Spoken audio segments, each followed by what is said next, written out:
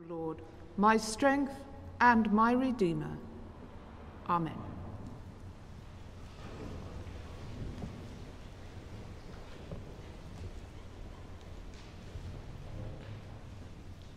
The year is 1959, and my 10-year-old self, clad in a slightly too large, brand new senior school blazer in a hideous shade of dark mauve, is attending confirmation classes. The film Ben-Hur has just been released, and like many people, I am overwhelmed by the chariot race sequence and its excitement. 2 weeks later, our class is working on this very lesson from Acts 8, where Philip encounters an Ethiopian eunuch.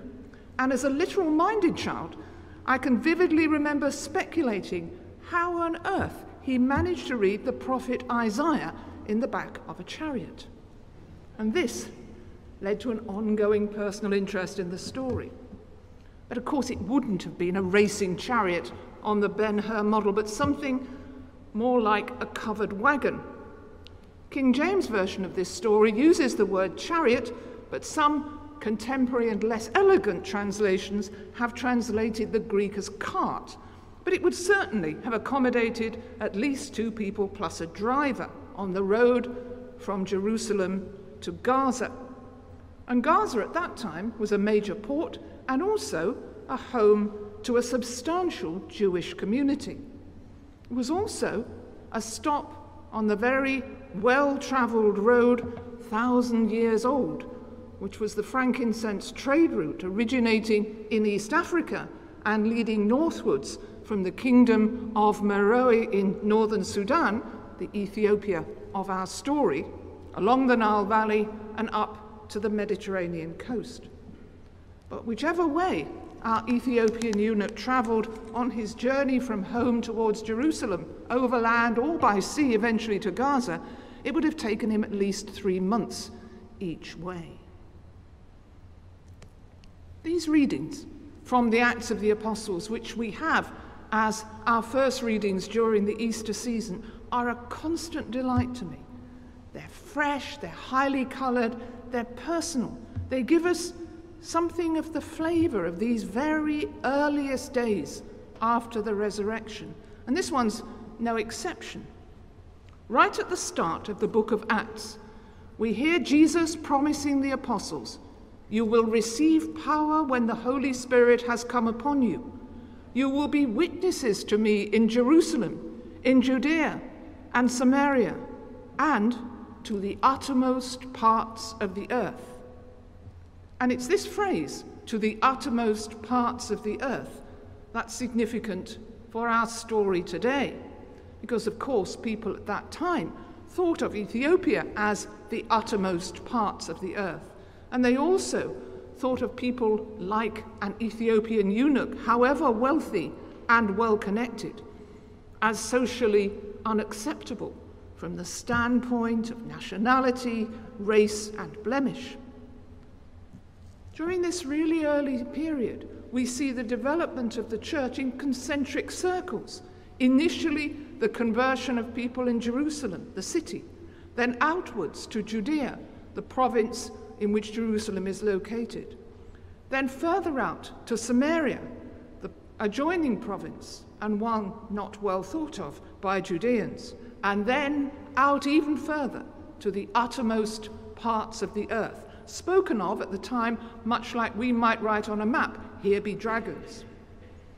And the apostles realized very clearly that this fledgling church, this fledgling Christian movement, wasn't going to grow by chance, that it would take serious evangelism, serious hard work, the sacrifice of leaving homes and families for the sake of Christ, and in some cases, the need to sacrifice their own lives.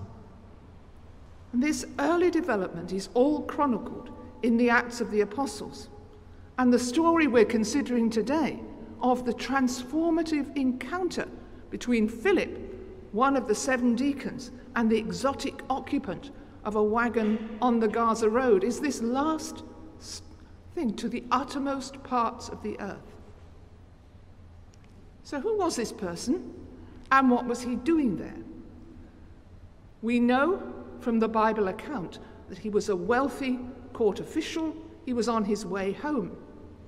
Many Jews had been exiled to Ethiopia after the Babylonian conquest in the 6th century BC. It's not at all improbable that this important man may have been a Jew. And we are told that he had come to Jerusalem to worship. This would not have gone entirely smoothly. Luke stresses he was a eunuch, which would have restricted his access to the portion of the temple reserved for Jewish men, even if he had been born a Jewish man. So we have a wealthy, politically powerful, scripture-reading, deep-thinking, God-worshipping eunuch who's about to have his life changed again, forever.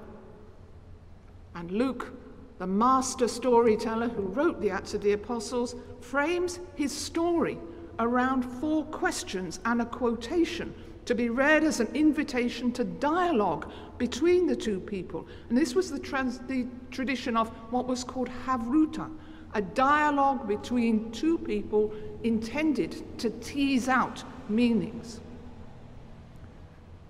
The section of Isaiah that the eunuch is reading is part of the so-called servant songs, and these were prophecies which were appropriated by early Christian communities and taken to refer to Jesus, his death on the cross, his humiliation, his silence before his judges and his tormentors.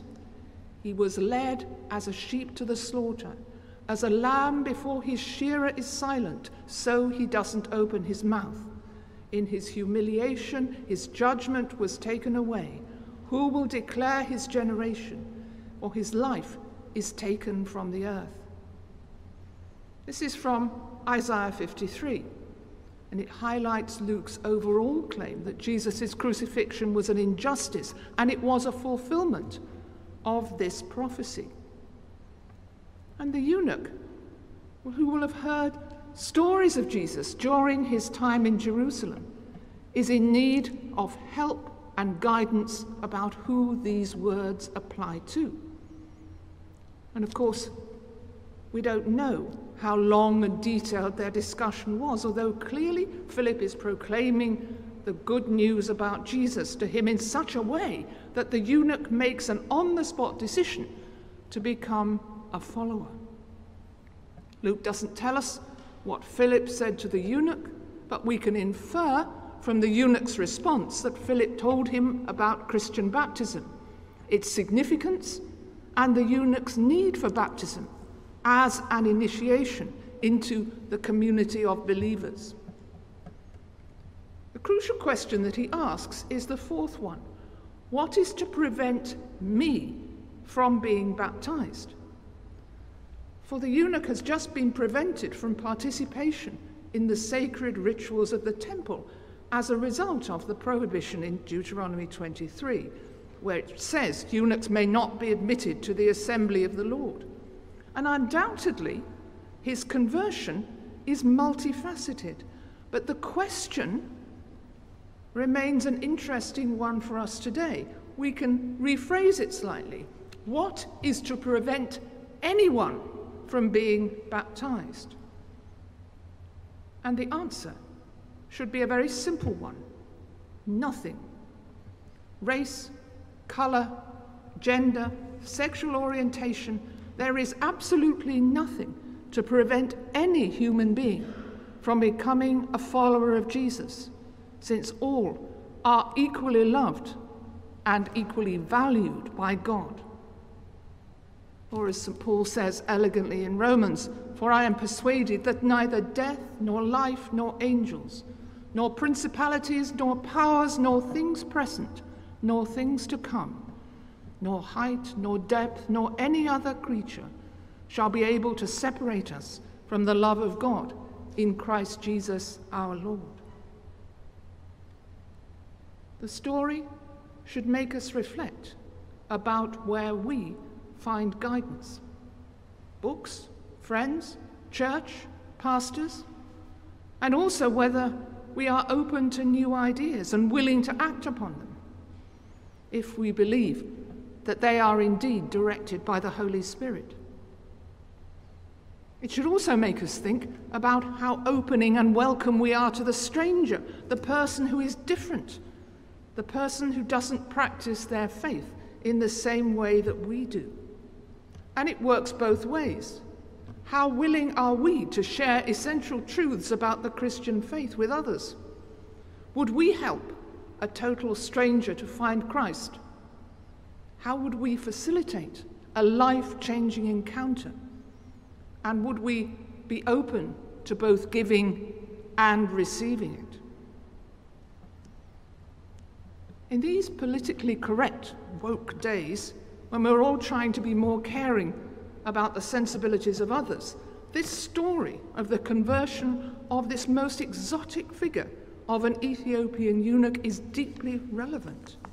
And at the end of the encounter, when following his baptism, the unnamed eunuch goes on his way rejoicing and presumably starts to evangelize the people of his own country with the good news about Jesus.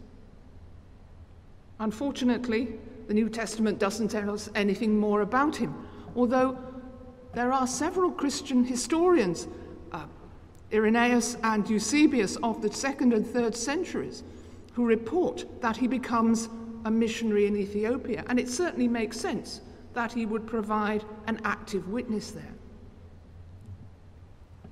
The lessons for us in this remarkable story are many, and the reading teaches us three great truths about our Christian lives.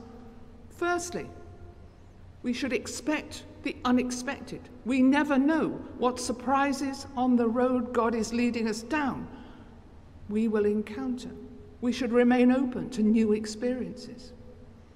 Secondly, we should seek knowledge and help wherever it may be found, and not be too proud to profit from the advice and the wisdom of others.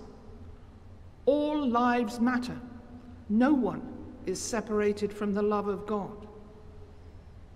And thirdly, we must remember the responsibilities that we assumed on our baptism. We are required to share our experience of the good news with others as we, like the eunuch of the story, go on our way rejoicing. Perhaps not in quite such an exotic vehicle. Amen.